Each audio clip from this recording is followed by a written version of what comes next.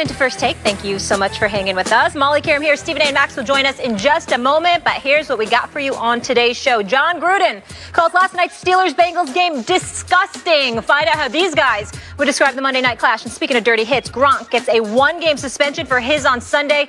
Was he punished enough? And KD getting in with Boogie Cousins. Should Steve Kerr be worried about his chippy Warriors? Stephen A. and Max on the road. Gentlemen, what's going on? What's going on? How y'all doing? I'm lovely. Right. Let's do this. Stephen A. What's up? What's up? What's up? All right, let's get into it, guys. That's not the Stephen A. we know and love. Look at that guy playing hurt. I know. We appreciate it.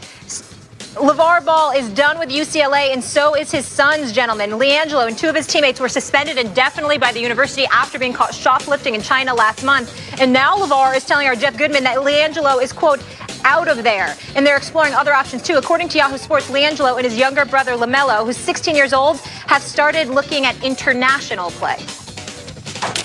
China already said, okay, he made a bad mistake. We're going to drop the charges. That's the punishment they gave him. Now we over here. Look, we got to serve some more punishment? What is the loan process for? We only went to UCLA, one and done, to play basketball. I ain't got no fallback plan, because if I got a fallback plan, that means I'm going 80% this way and 20% to my fallback. I'm 100 in, so I never get stopped. No plan B for LaVar. That was him just moments ago on the Today Show. Stephen A., do you have a problem with him pulling Liangelo out of school under these circumstances? Yes, I do. Yes, I do. I don't like it at all. I think it sends an incredibly bad message. I think it's real unfortunate that he's going this route, and I think that he's not treating it with the seriousness that it deserves. This is a highly intelligent young man, according to his dad. He's a 4.0 student, straight A's. Obviously, he's highly intelligent. Made a stupid mistake. You can call it a mistake, or you can call it thuggish, because when you go to another country and you're trying to steal, that certainly isn't the ideal level of behavior that you should be exercising. But he is a kid, and we understand these things happen. He was lucky and fortunate enough that the international incident that it became didn't lend itself towards them spending years or months or whatever the case may be in a China prison. That didn't end up being the case. But you come back to the States, you're at UCLA, you cause an international incident. It's a national embarrassment at the very, very least. And as a result, UCLA, the brand that you represent because you were a part of their institution, decides to exercise and exact the level of punishment that they would deem apropos. Now, the word indefinite leaves a lot of wiggle room for them to, essentially punish you for an extended period of time. But in the end, what it comes down to is that they probably were going to suspend the guys until after the Christmas holidays, and then they will come back in January. The father getting involved to the degree that he is sends the wrong message, because you're not treating the seriousness of your son's transgression the way most parents would deem you should. Not to mention the fact that you're really, really talking about him in terms of what, his future aspirations may be.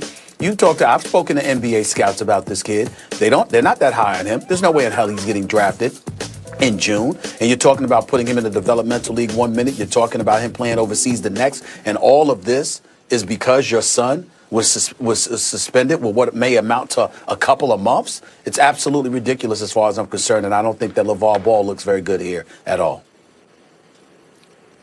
Out of UCLA, and by the way, taking his son out. His son's 18 years old. His son could take himself out. It's really actually not legally speaking the father's decision, but we know that they operate as a unit and LaVar is in charge, and I have no problem with it. You know why? I'm not trying to raise LaVar Ball's kids. I don't presume to know any better. By the way, LaVar Ball has 3 kids. I have 3 kids. If the worst thing that ever happens to any one of my kids is they get caught shoplifting one time, I will consider myself lucky. I think most parents with 3 kids would sign up for that. Hey, here's the worst thing that's going to happen with all your 3 children. By the time they're 18 years old, one time. Now, it was in China. It became an international incident, etc. But the actual crime itself, it's not that big a deal. The circumstance made it a big deal, which means that really he's being punished for a lack of awareness. But then, on the other hand, we all acknowledge he's still kind of a kid. He's 18 years old. So what are people really mad about? That he won't serve the suspension? Like Stephen A., when you say sending a bad message, to whom is he sending this message? LaVar Ball's not responsible for sending this message to, kids watching Liangelo. He's responsible for Liangelo. Is he sending the wrong message to Liangelo? Hey, you can get away with it. Again, do you consider shoplifting something that should take, especially if you think the kid will never make the NBA, which is the consensus? Even LaVar has been on record saying, I don't know if the NBA is in Liangelo's future. In that case, right now, this level is the highest level he'll ever play at. So an indefinite suspension, if it's for the rest of this season or even beyond, these are the glory years for Liangelo in terms of basketball. And if he's being kept off the court for an infraction like shoplifting, yeah, I understand you want to take him out of there. Then there are those who say, hey, even if he's not playing basketball, UCLA is a great institution. He should stay there and go to school. I would do that if it was my kid. If it was my kid, I'd say you're in a great place. Let's keep you at UCLA. I would strongly suggest that that's the decision the child makes.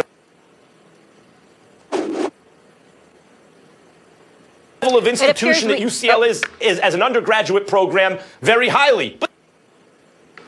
Max, we're having some technical difficulties. I think we just lost you. We're just hearing your voice for a moment. Stephen, are you still there with me? Here's one thing I wanted to ask you quickly, though. As far as basketball, what do you think this means? Is this a smart decision? Like, we heard that he might not go to the league, now play internationally, and his younger son. Is that the right move to give him a shot? Well, first of all, from a basketball perspective, it's not a smart decision because the father has ingratiated himself to such a degree that it's going to serve as an impediment for anybody that's looking at his son. You got to remember, even though his son averaged about 33.8 points per game as a high school student, as a high school basketball player, remember, that he's considered a volume shooter.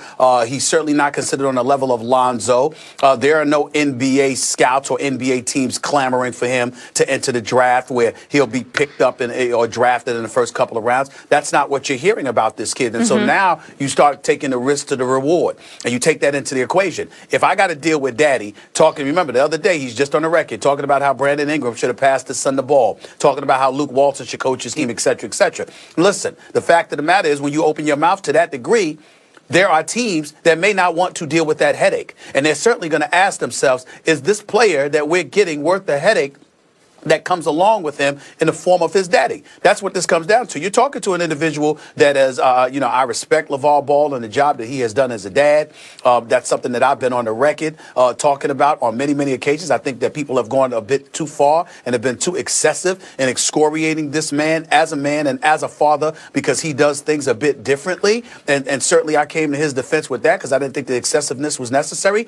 But in this particular incident, just talking about this, yanking your son out of school because he may not get to play before Christmas is ridiculous. The fact is he could have ended up being back by the new year, which is a month away, which is less than a month away. And so when you look at it from that perspective, this guy can get on the court, and if he is what LaVar thinks he is, he can flat out ball for UCLA. He'll be in the spotlight, and he'll get the recognition that his talents will deserve, and you could go from there. But by doing this, you distract everybody from his game and get everyone focused on the idea of having to deal with you as his dad. And that's a headache that a lot of people are not going to want. And it's certainly a headache that a kid should not be subjected to. Yeah, he has the power to make his own decision, but chances are he's going to flow with his dad because that's the kind of imposing figure he is on his children, it appears. And it's going to be very, very difficult for them to make a call that he disagrees with at this point in their lives. Yeah, and let's not forget, he could also graduate from an excellent institution there. So I find it interesting. Seems to be acting a little more like an agent than a father in this instant. Let's take a quick break, though. We'll try to get Max back, and we'll have plenty more on LaVar a little later in the show. But when we come back, why was Antonio Brown throwing out the word karma during last night's rivalry game with the Bengals? We'll explain and determine if the league has a much larger problem at hand. And Gronk is banned.